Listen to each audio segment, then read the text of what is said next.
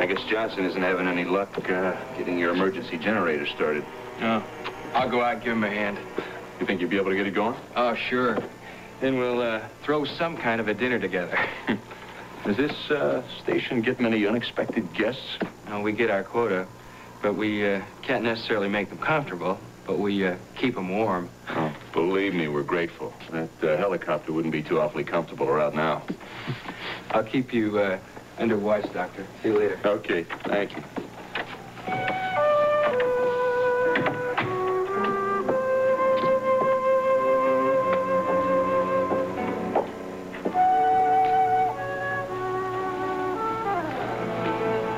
You don't blame me for the storm, do you? No, I don't blame anybody, except myself. You know, when you told me that you were going to be taking Alan Quartermain's place, my internal smoke alarm system should have gone off with a loud beep. Seems that everything you touch somehow turns into a disaster. You didn't always feel that way. Well, I'm talking about the way I feel now. Arrange for us to spend the night together, you know. I don't understand why you're so nervous. I mean, we do have 2 chaperones. I'm not nervous. Well, maybe the word is irrational. I mean, you're acting like I'm responsible for an act of God. Believe me, I'm not confused about the identities. Well, then let's not blame each other. I'm sure they'll have the generator working by morning, and you can reassure Leslie by radio, and, well, with any luck, we'll be able to fly out of here as soon as it's daylight. Yeah, I'm working on the generator right now. Well, then fine. You'll be able to communicate with your wife, which will be a novel experience. And in the meantime, you and I have each other, and it's an adventure, Rick. I don't understand why you can't just relax and enjoy it. Well, I really didn't need another adventure in my life. Leslie's probably worried sick, and she's got a whole house full of guests to take care of. Oh, I am sure Leslie has managed it. I mean, she's so capable. I really cannot think of any emergency that Leslie couldn't muddle through somehow. Suppose we just forget the subject of Leslie before I forget I'm supposed to be a gentleman, all right? You know something? I liked you much better before you started pretending you were a gentleman. Why don't you think about going back to your old self again? Monica, you know, some of us profit from our past mistakes. We change. You ought to try it. Well, you have always prided yourself on honesty. Would you answer a question for me now, honestly? What's the question? The 2 of us being together, doesn't that bring back memories to you, too? Honestly. Look, this conversation is getting us nowhere. I think I'll step outside and see if I can't give him a hand with that generator.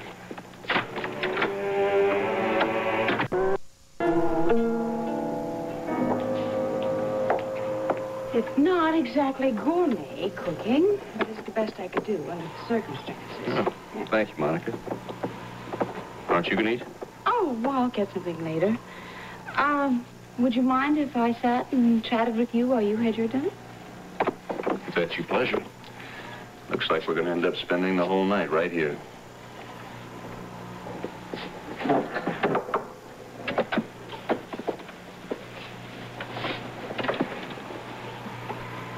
There doesn't seem to be anything better to do. So we might as well just sit back and relax and enjoy it.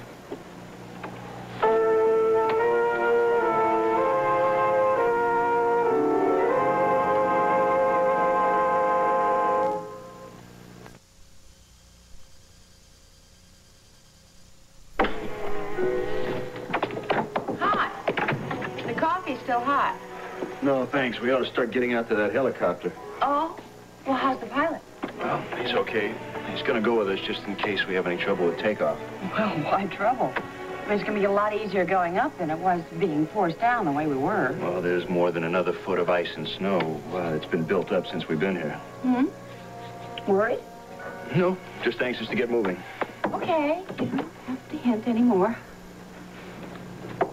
Oh, I'm gonna miss this place. Well, to each his own. All the memories. Monica, let's go. Well, wait a minute. It's cold out there. You want me to button up, don't you? Mm-hmm. Faster and with less chatter. You know, I always thought you were such a romantic. I mean, do you have any idea how long it's been since we spent a night together? Actually, I think they should put a plaque right up there to commemorate the event. Monica. I'm ready. Isn't there anything in life that you take seriously? Yes, medicine. You know, we're forced down. We risk our necks getting here. We spend an uncomfortable night worrying. We don't even know if we're going to be able to lift out. Wouldn't it have been funny if they had to send a rescue team?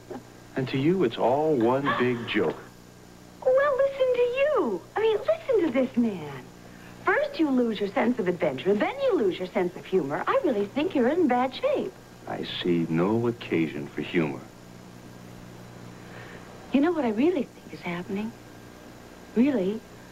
I think Leslie is turning a man that was exciting and young and a hero type into an old, married type. It's a pity.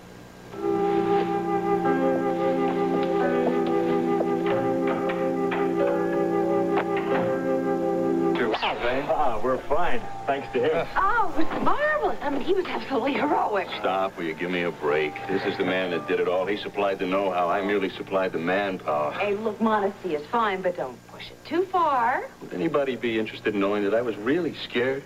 Well, that's terrific. It adds to the drama. Yeah, I was scared, too, for a while. At takeoff, I wasn't sure what would you do. Oh, who was, man? I certainly wasn't sure, I'll tell you. You could have pulled it off without me. After a few minutes, I just leaned back and relaxed. You know, now I know the kind of cool a guy like you needs when he walks into an operating room. Oh, but that's pertinent. I mean, that is a pertinent observation. Monica, will you please stop? I mean, while we're trying to decide who was a hero and who was scared, this man is sitting here and he needs help. What do you think, Doc? Is it bad? Well, I don't think anything is broken, but I'd really like to see some x-rays before I say for sure. Well, Rick, if you want to go on home, I can take over and I can call the ambulance. No, I had your car driven around front. Ah, good. Well, I'm sure Leslie's going to want to hear from you. I'm sure your wife got the word by now, Doctor. Okay, I'd like to get started. I want to stop off at the hospital first. How are you holding up? Couldn't be better. Good. Oh, well, you go along. I'll be there in just a minute, okay? Excuse me, do you have a telephone directory? Sure, bottom drawer of the desk. Terrific, thank you. Hold it.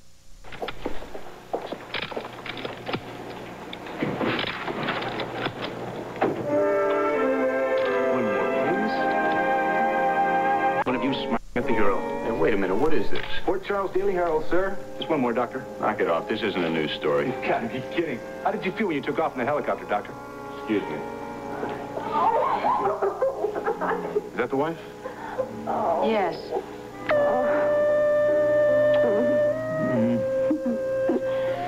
Oh, I'm sorry, honey. I didn't realize you were so scared. I mean, all night in that ranger station, I just kept thinking of you having to cope with a house full of guests.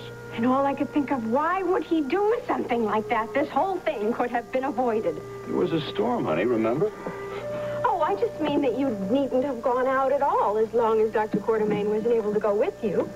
Monica is Alan Quartermain's assistant on this whole project. She's been on most of these other runs with him. And the weather reports all day long. They have been predicting a storm. And you knew that. You must have known that. Everybody knew that. And you certainly know about Monica. I mean, we all know that she's always up to some little trick or other. I agreed to go on this run.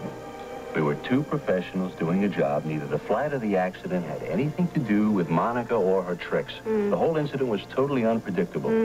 And at this late date, also inconsequential. Inconsequential? You spent a night in a lonely mountain cabin with that woman, and you call it inconsequential? I'm sorry.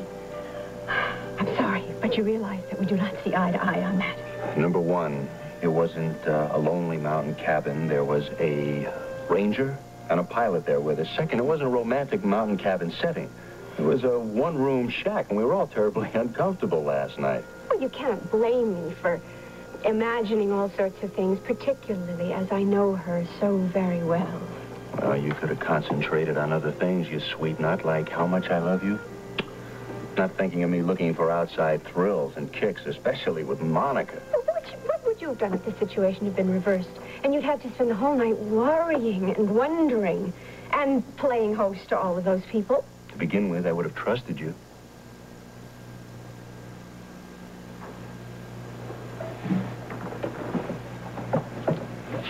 And I'm not being sanctimonious, Leslie. Honey, I realize that you got your hands full with Laura and it's got you uptight, but it's not fair to take it out on me. Laura doesn't have anything to do with it. Well, something's got you spooked, otherwise you wouldn't be thinking the way you are. Monica? I mean, instead of worrying about me being hurt or dead or alive, you're worrying about me being with Monica. That's not true. I was worried sick about. I don't doubt that you were worried sick, but about what? All the wrong things. Yeah. I mean, forgive the intrusion. I hope I'm not interrupting a family quarrel. You both look so tense. Get on with it, Monica. What is it? It's about the reporter. He seems to be a rather persistent sort. He insists on getting an interview from you. He won't leave otherwise. Want to bet? Oh, boy. Immovable object, irresistible force. Well, no matter what. I think I covered the matter fairly thoroughly. You covered what? Well, I told him all I remembered about our little adventure.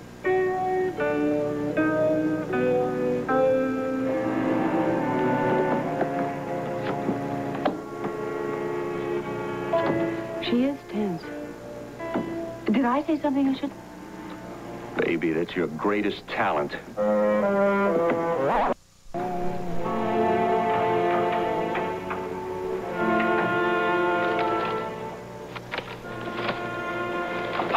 Hi. Where's Rick? The hospital. Oh. You seen the paper? How about that, huh? I told you to come out of this a hero. And look at that expression on Monica Weber's face. I've seen that look of adulation for Rick many times. Leslie, are you all right? I'm fine, David. Thank you. Excuse me.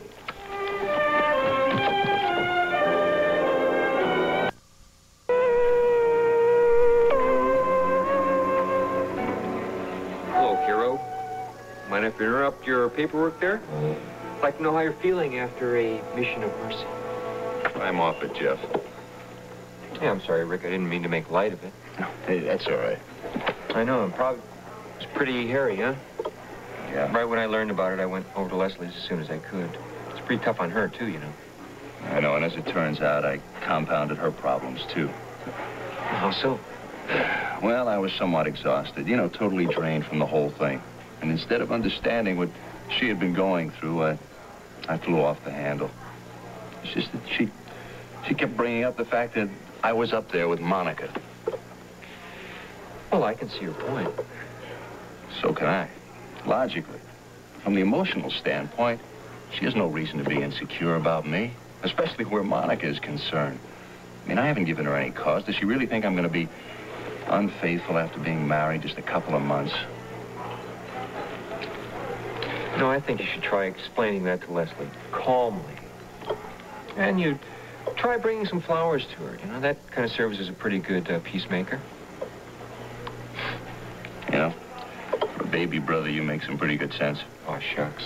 I think I'm going to do it right after work. So, Rick, how long is David going to stay with you? I mean, now that the holidays are over? Good question. I've been thinking about asking him that myself. His being there hasn't helped my marriage any. David Hamilton wanted you to know he's in hydrotherapy. He's looking for a ride home. Good. I'll drop in on my way out. All right. And you have a good rest. Thank you. Good night. Good night. Hey, Rick, how you feeling? I'll tell you something. If man was meant to fly, God would have given him wings. Hey, you must have got my note, huh?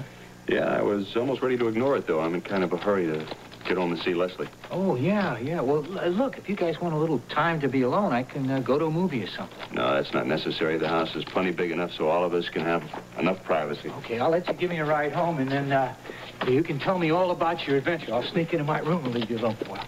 Frankly, I don't even want to discuss it. They made it seem to be more important than it really was. Rick, my friend, modesty has always been your biggest fault.